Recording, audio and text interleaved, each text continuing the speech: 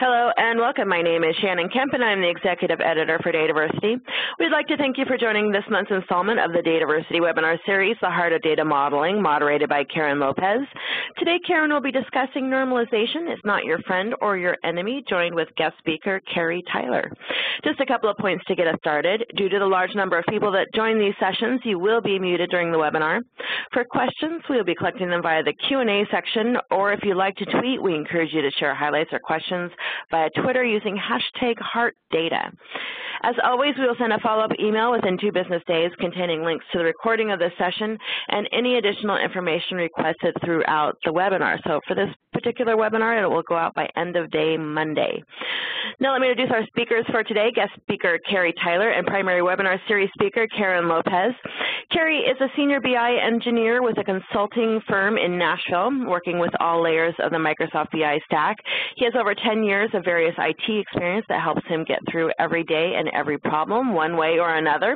Within the last year, he's begun presenting at SQL Server-related events, focusing on the analytical parts of the tool set.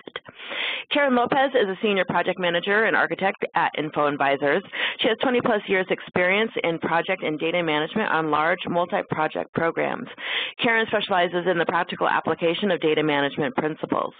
She is a frequent speaker, blogger, and panelist. Karen is known for her fun and sometimes snarky observations on data and data management.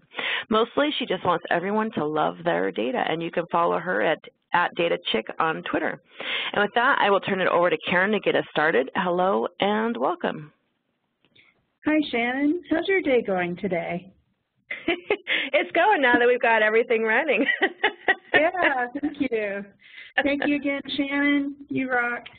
So I want to thank all the attendees here today for joining us. You know, normalization is just one of those topics that just the sound of the word doesn't make me really happy. I don't like talking about it. I don't like teaching it. But there's so many myths out there, and it causes so much pain and suffering for both modelers and the people who have to consume our data models.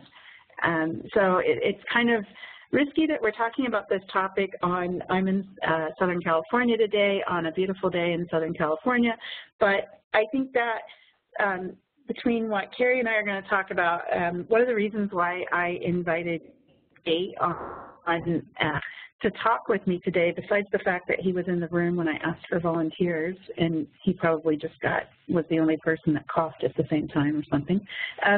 Carrie and I kind of have a unique background. We both speak in the SQL Server world at SQL Saturdays and conferences and things. But another interesting thing is that Carrie and I graduated from the same program at Purdue, but let's just say a few years apart. Carrie, you know math. How many years apart? Oh, decades, right? A few. I hear 3. 3? No.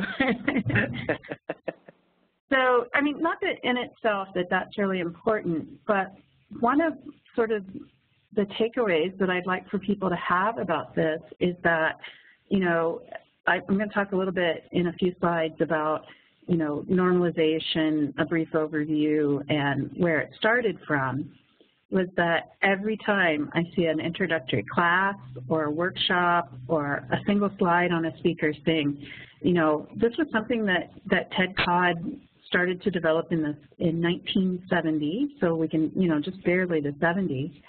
And yet here we are in 2015, all of those decades later, and it's still something that we're dealing with relational databases. And a lot of the myths and misunderstandings and a lot of the important points are the same over the years, but I think that with the advent of NoSQL and with some other non-relational technologies like XML, a lot of understanding of it's been lost. So we're going to talk about some of those things. The other thing is that, as Carrie says here on his slide, he used to fly little airplanes, but he also you know, works in BI, sort of data warehousing, ETL world. And there's often this sort of misunderstanding about normalization in those worlds. So I wanted to make sure, because my work is primarily in transactional processing, that I had someone who could try to keep me honest about how normalized things need to be. Also, Sherry's going to be watching the chat and the Q&A, and so he might be interrupting me at times, and he's gotten permission to do that. Not very many people have that. So I've been doing this for a while, as Shannon said, and one of the reasons why I'm a fan of normalization is that I want everyone to love their data, and I can't wait to start talking about the things that people have told me about normalization. But let's get to know our audience, okay? Who are you? And Shannon, that's your cue to start the poll.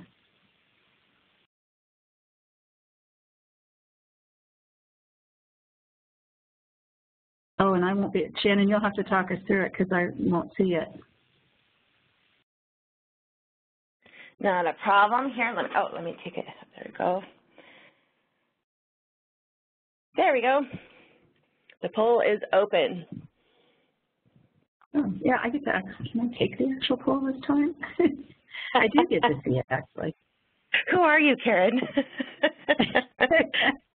I know. Everyone says, I want to choose all of them. So this is who you are, what your mama raised you to be, what you think in your heart, not necessarily what your #1 job is right now.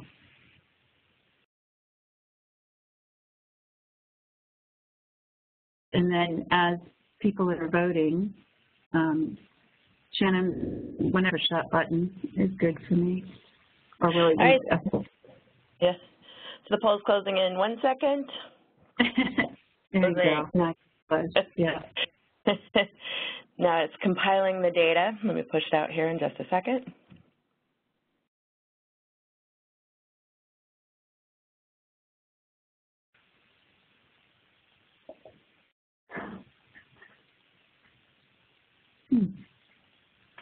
I never know. All right. Be able to see poll results now, everybody. It looks like, yeah. Yeah, I can see it now.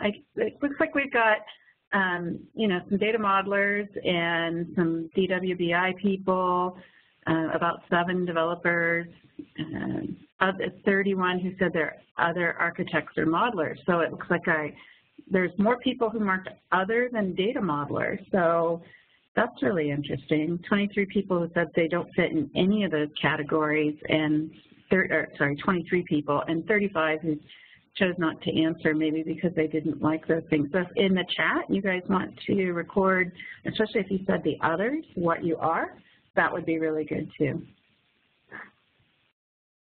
Okay, we can go ahead and go to the next poll, Shannon. All right, I am opening it now. There you go. So the question is, how do you personally feel about normalization? Do you think it's the best thing that ever happened to databases? It's a friend of yours, meh, or kill it with fire?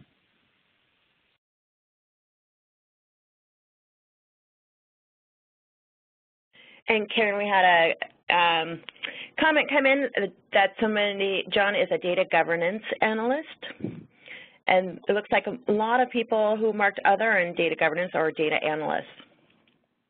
Oh, okay. Yeah, I sometimes put under data modeler, data analyst, architect. Oh, I am seeing some of the chats as pop-ups. That's cool. So it looks like the poll closed. Yep, and it's doing its thing. Let me push it out here, and it says out in 6 seconds.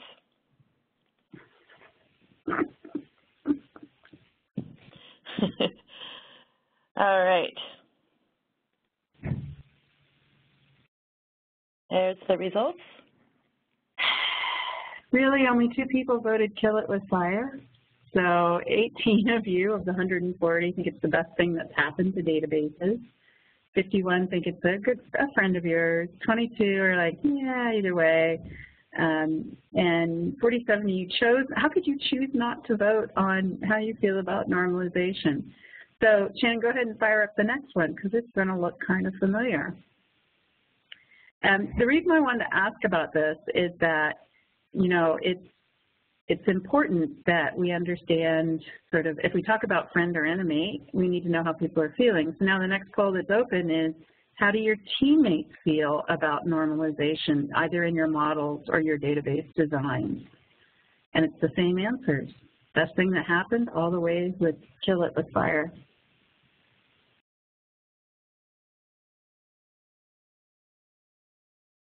This one's kind of interesting for me and maybe some other people here too, because it kind of depends on what your definition of teammates is. Yeah, how's that?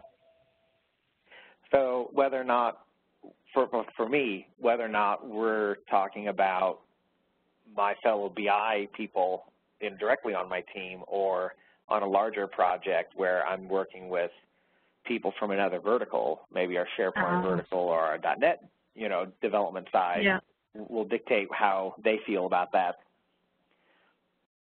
Yeah, that's a good point. That's a good point. So when I think of teams, I usually tend to think of development teams. So the poll's closed, so we can go ahead and push the results.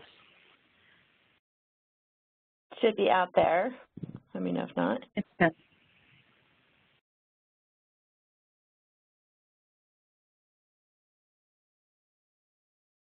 And Karen, we've got, there's a couple, oops, it just went away, a couple questions from people commenting that we've got a DBA that even fights all the time for having a surrogate primary key, and one comment on their teammates are developers and end users, and that's kind of an interesting angle to take that with end users. Cool. So we're going to talk about surrogate keys and normalization in a minute. So people think that their teammates think that only 15 people said that they think their teammates think normalization is the best thing that ever happened. So I wonder if they're talking about people within their own groups, like other model architects and design database people, or the more extended team. So 29, it's my friend. 42 are like, nah, and 12, so an extra 10 people that say kill it with fire. Okay, so that's the end of our polls. I think.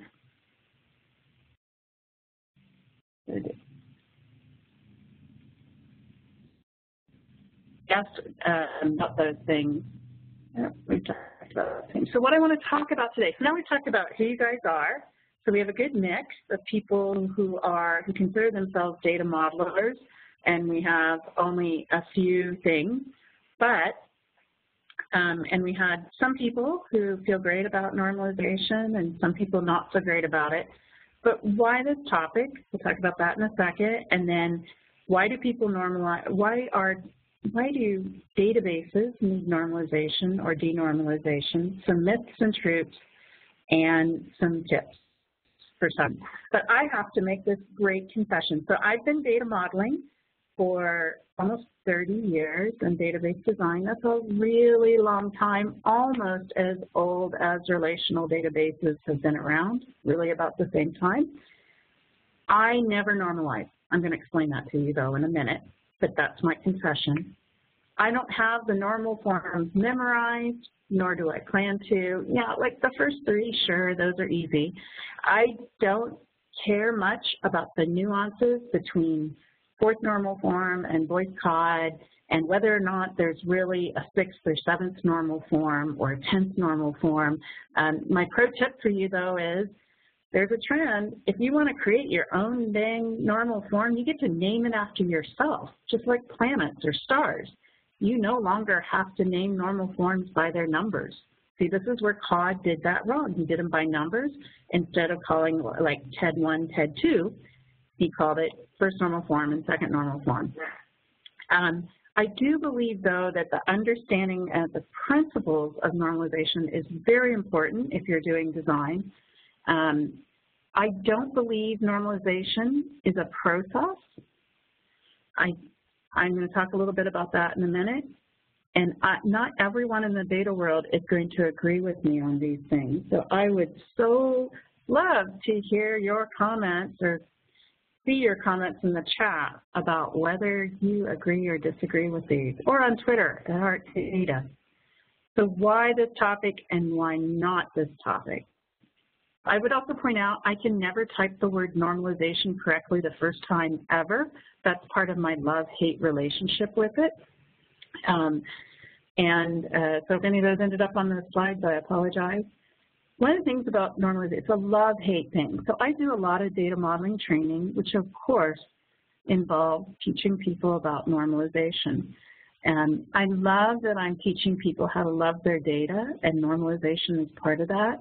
I hate the fact that I have to teach them how to do it. And we're going to talk a little bit about how normalization is always taught wrong. So I teach, I work along with Graham Simpson with his training materials that are derived from his book, Data Modeling Essentials, 3rd edition. And Simpson and Witt's approach in their book and in their materials is to teach normalization first and then data modeling second. A lot of courses teach data modeling and normalization all kind of in the same thing, and I was really resistant to that initially. I really thought, I guess it's, again, that love-hate relationship I have with normalization, is that I thought that focusing on normalization first was just drudgery and everything. And now that I've done this course quite a few times, I've learned to appreciate the fact that getting people who are new to modeling and databases to think in terms of good normal forms and why we do it first before we start teaching them about crow's feet and boxes and lines and dotted lines and all of those things is probably a good way to teach the fundamentals first. But the love-hate thing that I have with the word and teaching it and even having to think about the normal forms is the rest of the world, people who don't wake up every day, like people like us who wake up every day thinking, I get to solve another data problem, I get to tell another data story, I get to create a new report or data visualization. Carrie, your job's like that, right? You get up every morning just ready to go fix another data problem? I at least get up that way. Some days I get beat down, but I at least start out that way. Excellent.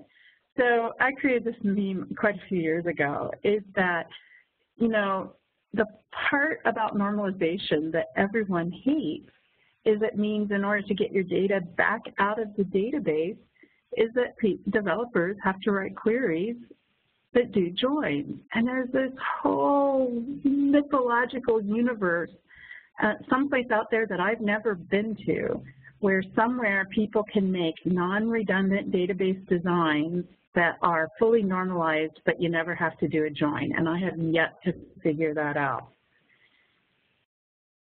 So I swore when I submitted this abstract to be our webinar for today, I would not actually talk about normalization, and then I realized I really have to. But this is not a how-to on normalization. I'm going to be very brief about these things, but I want to talk about why normalization is an important thing for modelers and database designers to understand. So Ted Codd, Dr. Codd, invented this as part of his papers on the relational model to address update anomalies. I'm going to see a little bit about that in a second. But basically, and this is me paraphrasing it, that in a normalized relation, aka table, even though I know some people don't like to use that as an equivalent term, but I live on a project where we design tables and we don't design relations. So I'm going to, from this point forward, I'm going to use database terminology to talk about normalization, and I realize how blasphemous that is and how wrong it is, but I'd rather it be more practical discussion than an academic one. So normalization gets you to a place where you have one fact in one place and then you reference that instead of duplicating it everywhere. That means that you have one fact, one time to create it, one place to update it, and one place or one item to delete for that.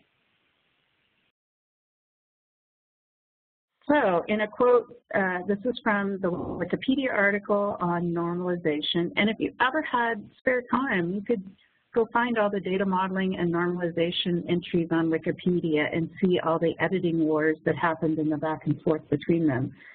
But what Ted Codd said is that normalization was created to avoid undesirable insertion, update, and deletion dependencies. So the update anomalies is how people refer to it.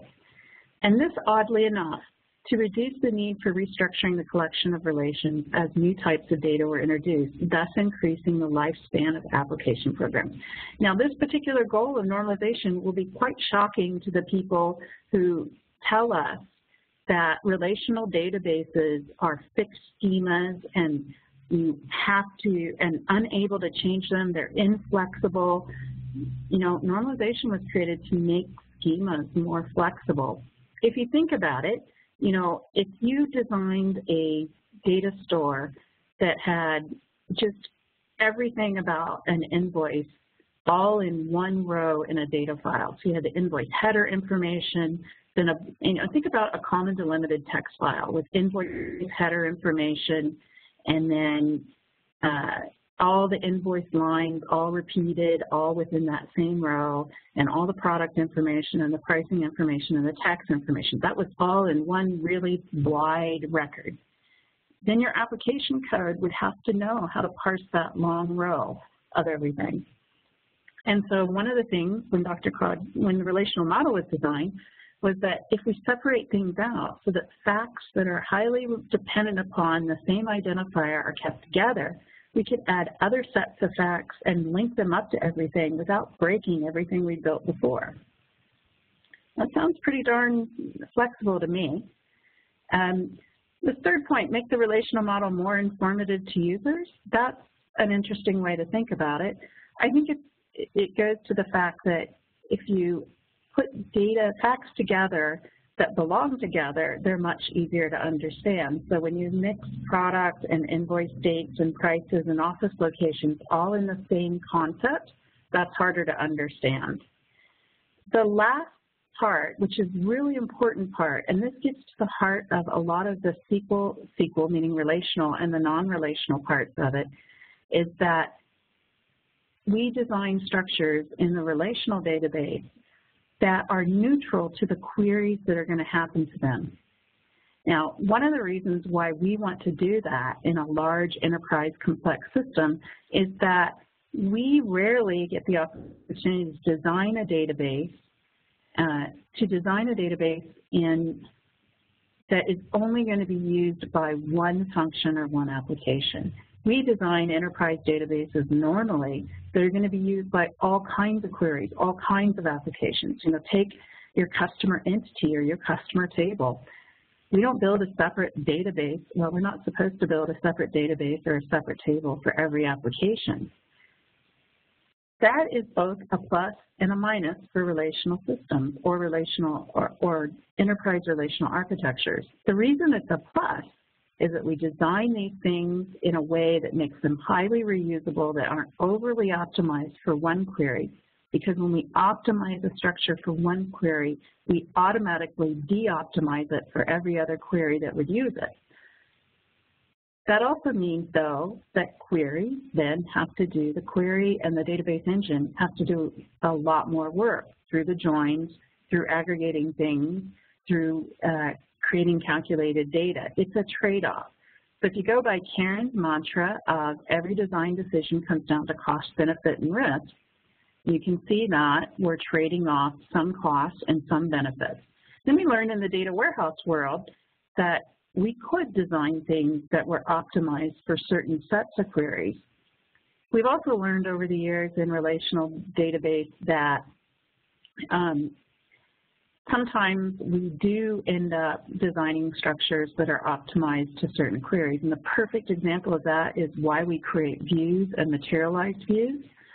We create those now either to simplify someone's understanding of the data, or in the case of a materialized view, so data that has been pre-joined and pre-aggregated and pre-calculated, so that we can pay the price one place and then derive all the benefits in many places. And I think that's why we came to realize that even in the relational database world, we needed a data warehouse or business intelligence model. So Carrie, this is where you work more on that side.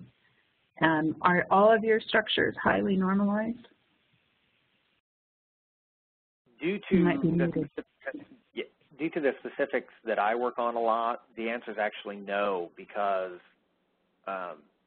my tools tend to feed, or my data models in lots of cases tend to feed into top-end OLAP systems, the two flavors of Microsoft SQL Server analysis services, for example. And those tools are made to consume star schemas much better than anything else. So the final data models that I wind up with doing a lot of these days are actually pretty denormalized because that's what the reporting tools work best at or work best with. Right. And so even you said star schema or snow schema, whatever people are doing in their data warehouse world, I mean, it's a contentious issue. I know there are a lot of people who say they still want to put highly normalized structures.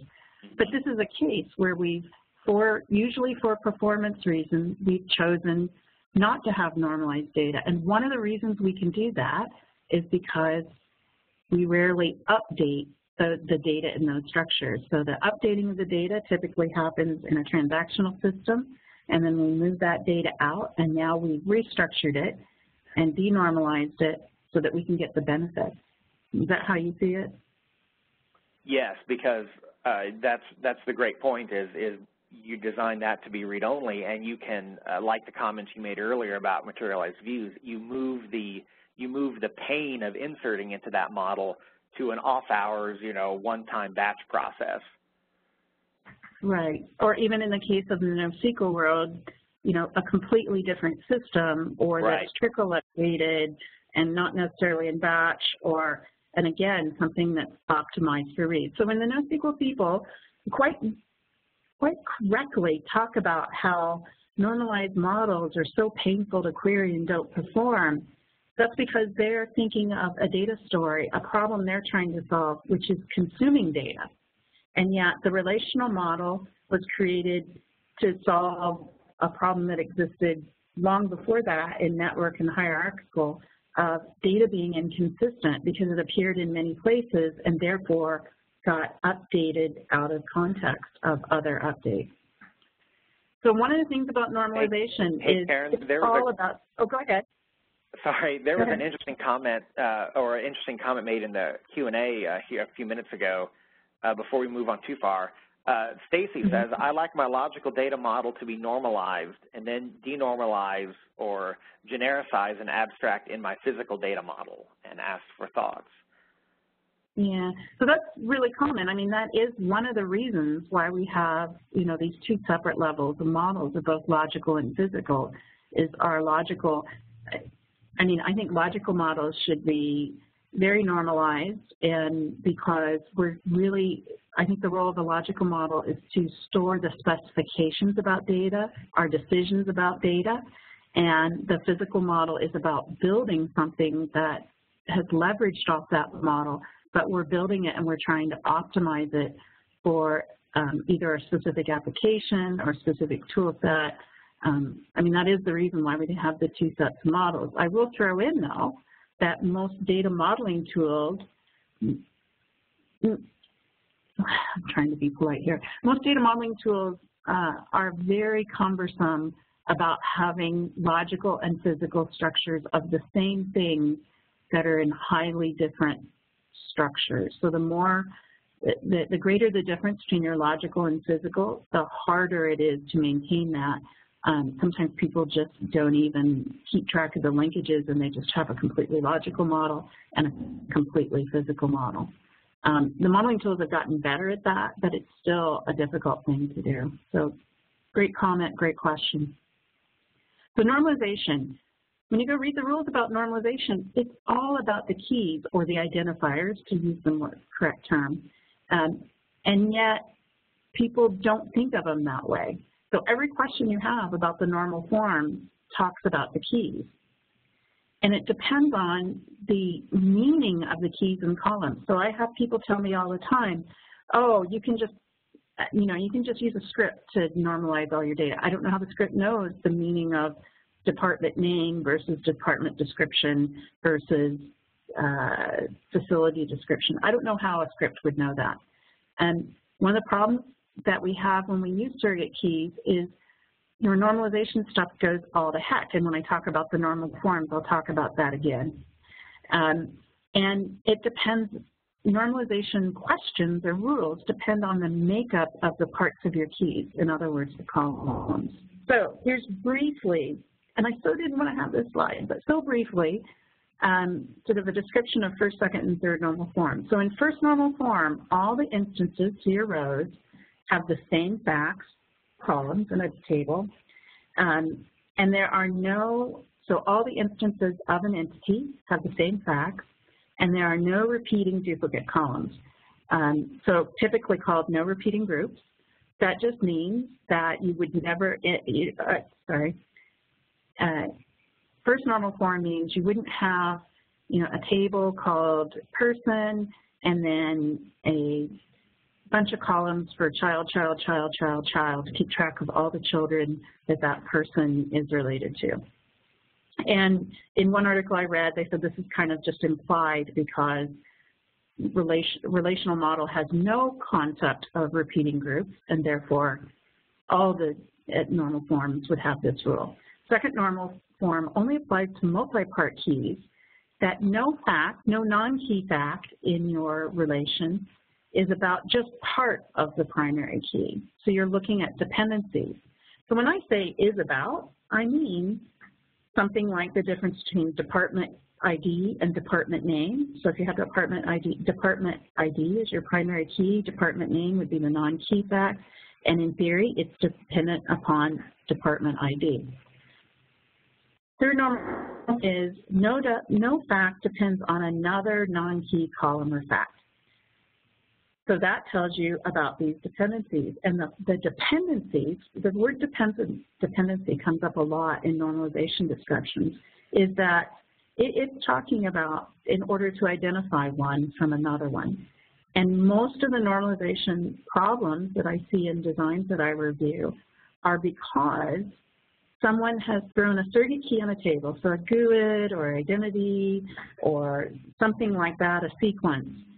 And now these questions just go away, and it makes it so easy. Because if you think your primary key is 1, 2, 3, 4, 5, then you're either breaking all these rules or meeting all these rules, because your 1, 2, 3, 4, 5 means nothing.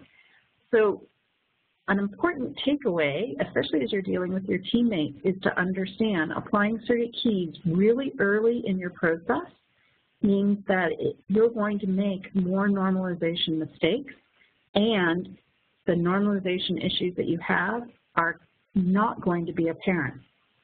This is why, while I use surrogate keys a lot, I apply them as late as possible as I can in the process of doing a design, because it clouds all these questions.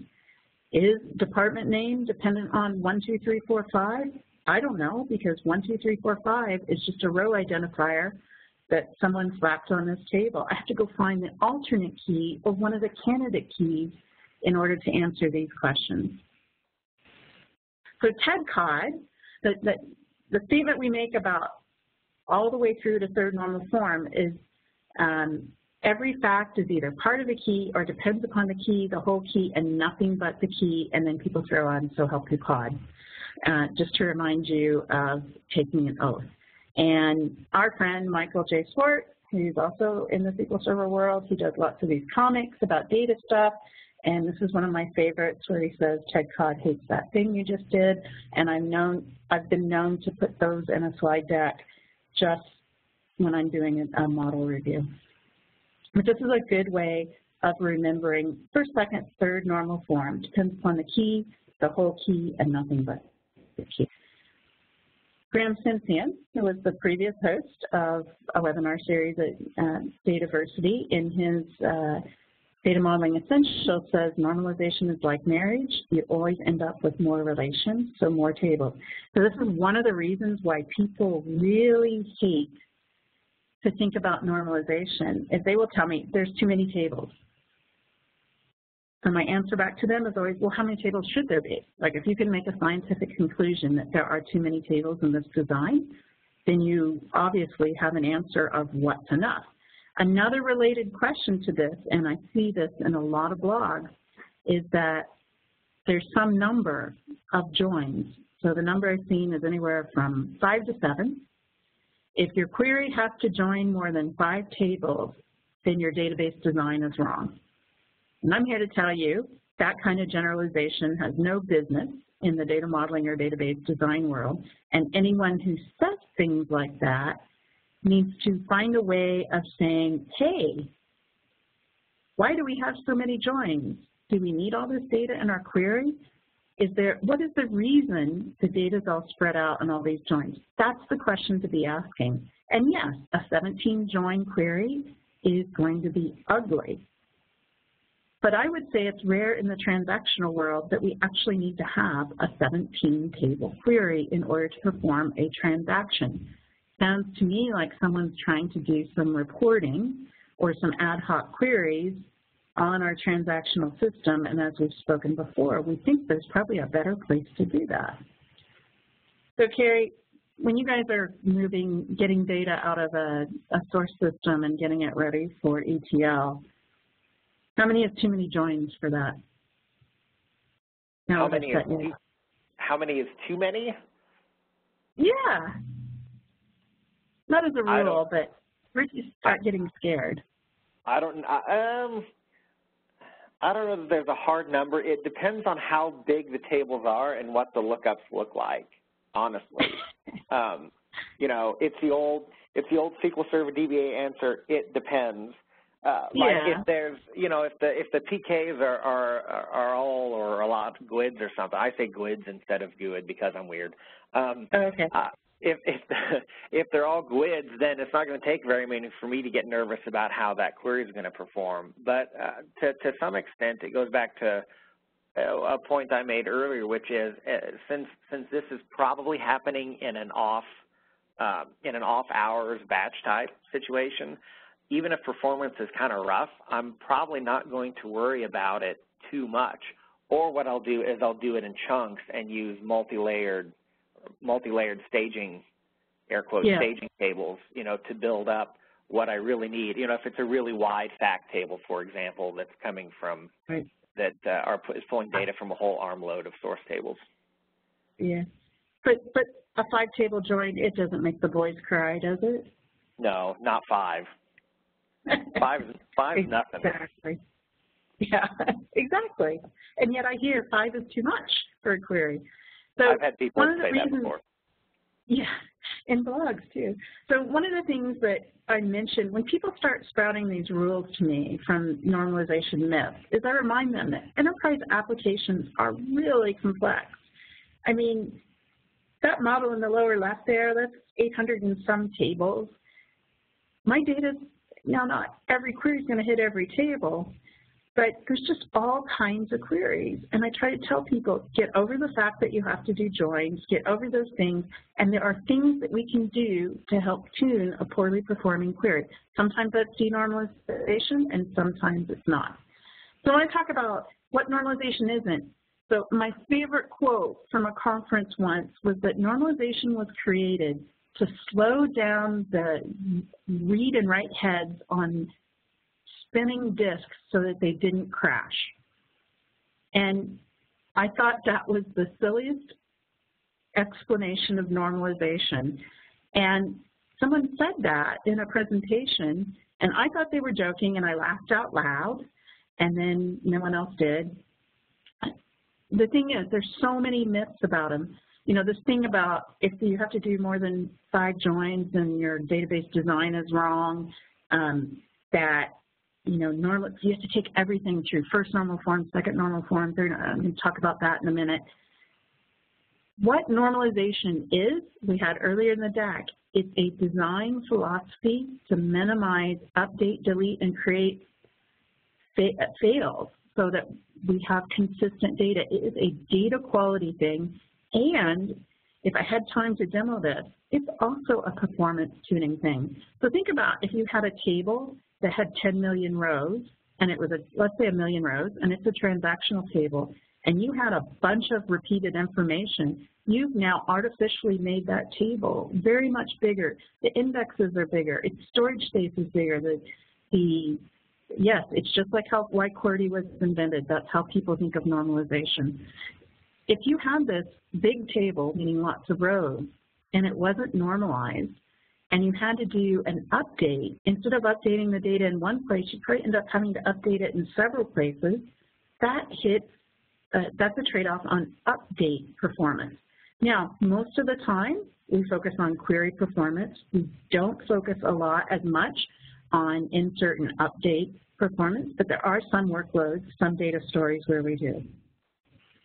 Why people hate normalization? Well, because they think normalization is the opposite of performance. Our cases where normalization improves performance because you're storing one fact in one place, and therefore that makes your database smaller and your table smaller. Mostly it's taught wrong, which I'm going to talk about. For the most part, it's misunderstood. And then the last thing, heaven forbid, it's not sexy. So someone should tweet that. I agree. Normalization is not sexy. I wish we didn't have to talk about it. I wish that we could teach people data modeling, and I have done this before, teach people data modeling without mentioning the word once. Why is it taught wrong, or how is it taught wrong? Every course that I've ever seen, or every presentation I've attended on it, people teach it as a process, and I think because they learned it taught as a process. And what I mean is they say, well, first our data is in zero normal form, then we put it in first normal form by removing all the repeating groups, then we put it in second normal form by looking at composite keys and making sure that all the non-fact columns are dependent upon the whole key. And then in third normal form, we take out any columns and move them to another table when it's dependent by another non-key thing. Well, guess what? In the real world, I don't know about you guys, I have never done a data model or a database design that way. I start with a collection of facts. I start with entities, and I think, what are the facts that I need to know about that entity? Oh, well, I need to know the customer's names, and I need to know some information about dependents, and the first thing I'm thinking of, well, a dependent isn't the customer, so I'll go create another table. I never, created this first normal form data model. I think we do ourselves a huge disservice by teaching data modeling and database design this way, and I'm on I just want people to understand the concepts and then never speak it again. So when I said at the beginning that I never normalize anything, this is what I mean. I do not take things through first, second, third normal form all the way through. I just model things based on their meanings and these dependency questions. So if I have an entity called if I have an entity called facility, and then I need to keep track of who the manager of that facility is, I don't put, Jane Doe is on the facility table. I automatically know that Jane Doe isn't a facility, and therefore she's probably got another primary key, and I make sure Jane Doe's information is accounted for in some other table, either employee or worker or person. So Karen, yeah, go ahead. As someone who didn't learn modeling in class, let's say, I did have one, but whatever, how much of that behavior, so I do the same thing basically, but how much of that behavior is because you know what you're doing versus and by that I mean are intimately familiar with the whole concept versus just getting taught or just getting started? Yeah, so there is a little bit of that. I tell people I data model by now instinct, intuition, and just having modeled the same thing 100 times before. There's that. But I've actually seen on projects where people force you to produce a first normal form model or table and then a second normal form. And for me, that's the part that I don't agree with. So usually what happens is you model something and then you look at it and you say, oh, you know what? That phone number that we put on customer doesn't go there. It goes over on this other table called contact mechanism, and so we're normalizing out sort of the misses, having put things in the wrong place because we misunderstood it or didn't realize that there were many of them, like phone numbers or email addresses. That I get. But I also think that people think normalization is bad because they think you have to, first do normal form, then second, then third. It's not a process. People use normalization as a grade. Oh, a fourth normal form, that's a better model. A third normal form is the magic. So I keep hearing this all the time. Our models are all third normal form. Well, I hate to tell you this, your model doesn't have a normal form at all. Your database doesn't have a normal form. only table/relations have a normal form. Now, just about primary key, it is not, you know, the same table. You could create a simple code table, and because it has a single value primary key and a name and a description, it's automatically in all the normal forms, or it could be. So I see these standards all the time. We will not go beyond third normal form. Well, hate to tell you this, but this higher normal forms, which aren't grades, if you don't have a multi-part primary key, you're probably in a higher normal form than third. So people treat normal forms like a grade. It's not. It's a measurement. It's like saying, you know, we're going to set the temperature in our refrigerator to minus 49 because that's better than 40 degrees. It's not. It's just a measurement. So normalization, not a, yeah, go ahead. There's a comment here that kind of fits it, or that kind of goes along those lines. And Max asked, isn't the voice code normal form the magical? And I'm guessing he means the end goal place to go. But there's more beyond that. Did you know that? There's like more. And so when I say there's a magical one, I just keep hearing, you know, third normal form. We're not going to go beyond that.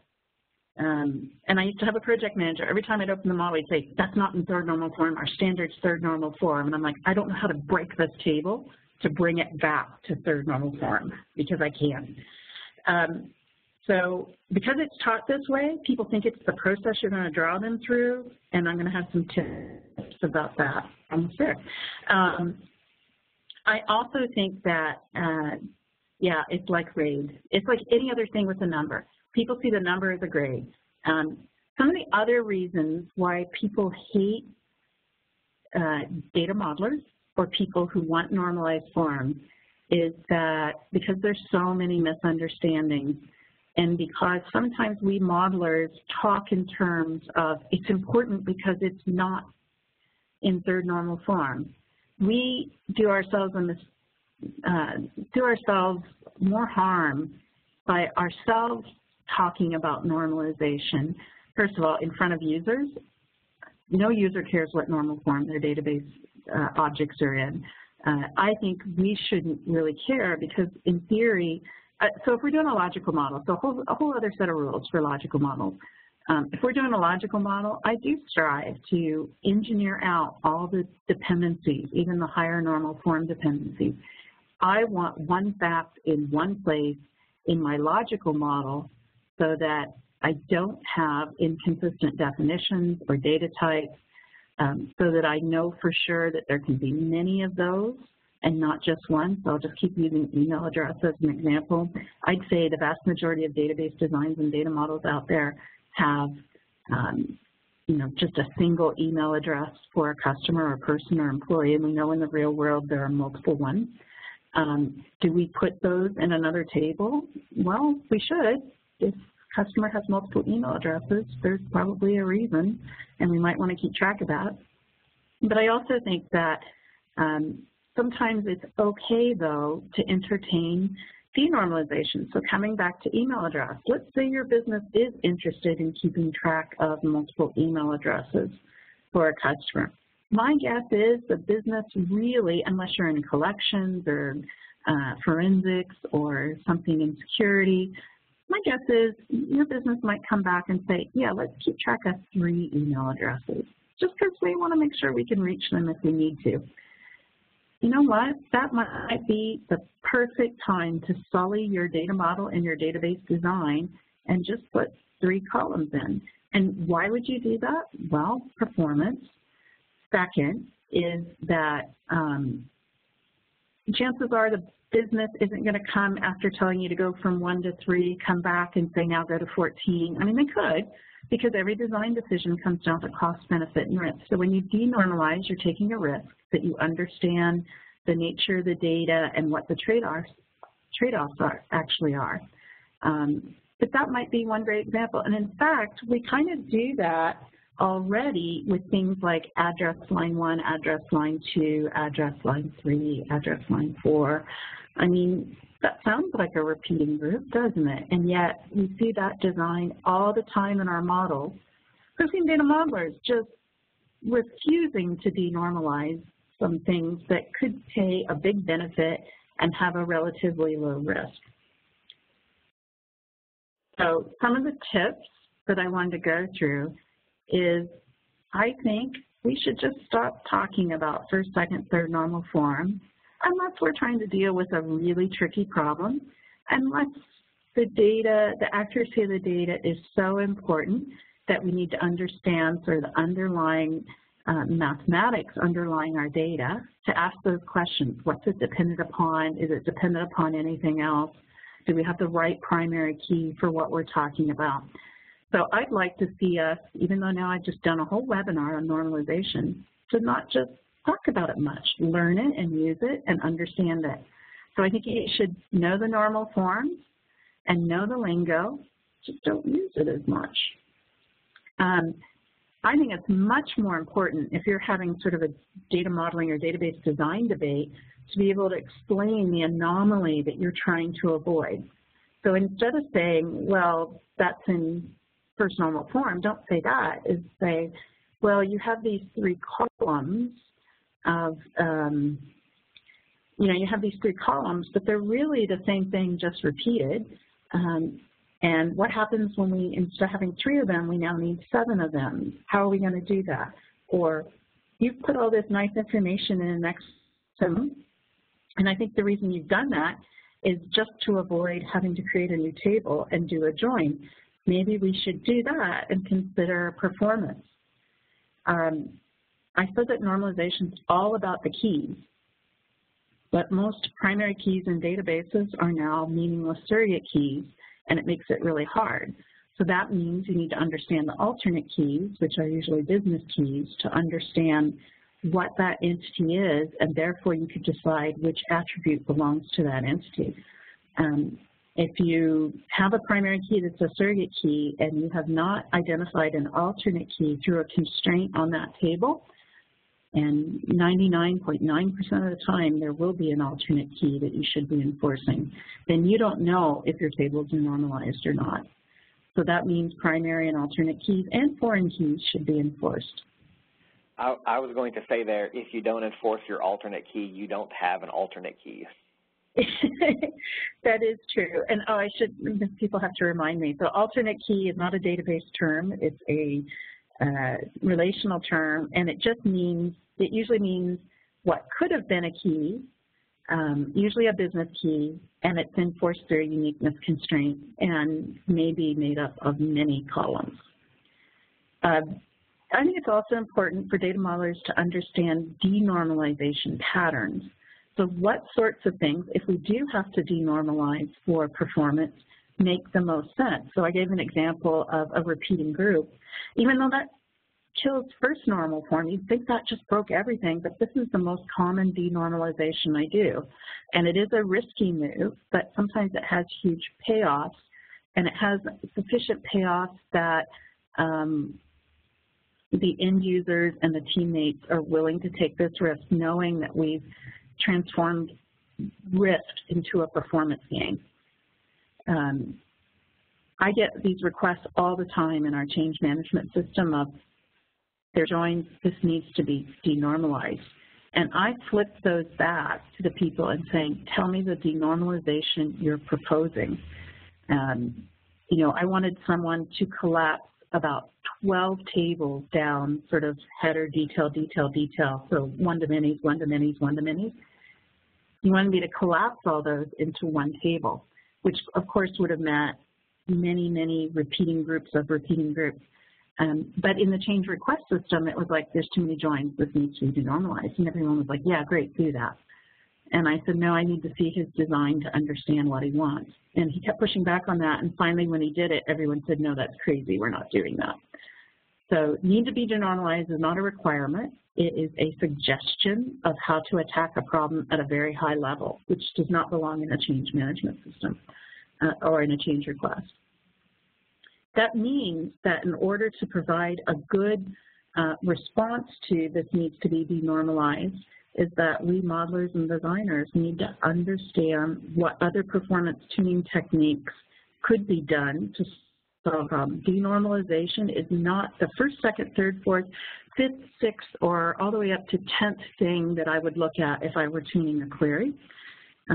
So when people on my teams understand that now, I try to squash all joins are evil discussions, unless we're doing a nice meme about them, because joins are a feature in a relational model, in a transactional design, not so much in a data warehouse or BI design. They're a feature. They are what keep our CIOs from going to jail, that gain us new customers, that ensure confidence in IT and business. I have this whole stump speech I can do about why joins are wonderful, and I think that we all need to do those too. Now, having said all of this, we modelers are not known for being flexible about wanting to sully our data models, our physical data models. That's why we have people as architects and modelers, is that we can respond to normalization trade-offs in a way, because we can look at cost, benefit, and risk. So are there any other questions or chat items, Carrie, as we get near the end? Karen, one thing was said in chat that, as soon as I find it again, I thought was a good question, and I know it's right up your alley as well. Ayana asked, is there a suggested normalization approach that supports easier data governance? Wow, I'm not even sure I totally understand that question. Are we talking about methods? So if I told you to strike normalization from our conversation, yeah, Karen, yeah? She adds, I meant from a technical metadata modeling perspective. Oh, okay. I think the thing is that normalization is about data integrity, data quality. That's why we're engineering out update anomalies, create, delete, and update anomalies. So wherever data quality fits into a data governance process, that's where normalization fits. But I think if we do this sort of natural form of data modeling that I talk about, where the end result is a certain level of normalization, that those are the things that fit in. So from a data governance process, I, as a modeler or data architect, I review and approve the design, the models and the design. Sometimes I create them myself, which makes it really really easy to review and approve them, and sometimes difficult. That we know that when people design tables and their job responsibility isn't to ensure data quality, they tend to design highly denormalized, optimized for the query, you know, the exact opposite of what Cod said. And that makes their queries go blazing fast, and then it also makes the data very much unloved and poor quality. But I know that performance and data quality are a trade-off. I'm always going to lean towards data quality and protecting the data, and sometimes that works and sometimes that doesn't. So I know that's a big it depends answer, but that really is the only answer I can give for that. So that's all I had to talk about normalization. I would so love to hear what other myths that you have heard. One of the statements that I also quash, and this gets bandied about all the time in the SQL world, is the right way to do normalization is normalize till it hurts and denormalize till it works. And that's so factually incorrect because it focuses on the process, and it implies that normalization is painful and that denormalization feels wonderful. All of that's wrong. So I'd love to see either in tweets or feedback, or you can email me or email Shannon, and any of these sort of sayings that people have heard, because I'd like to blog about that. But I wanted to thank you all for a great conversation. Thank you so much, Carrie. This was so much easier for me, and you brought the right level of snark and assistance. I wasn't even trying that hard on the snark, honestly. Well, that's, you know, why I invited you. Right. Okay, Shannon, it's back to you. Thank you, Karen, and thank you, Carrie, for joining us this month, and thanks, as always, to our attendees who are so engaged in everything we do. I love just watching the chats through the whole process and the questions coming in. Just a reminder, I will be sending out a follow-up email by end of day Monday with links to the slides, links to the recording of this session, and probably a copy of the chat going on since it was so on fire this time. And I hope everyone has a great day. I will stop the recording here, Karen, for you.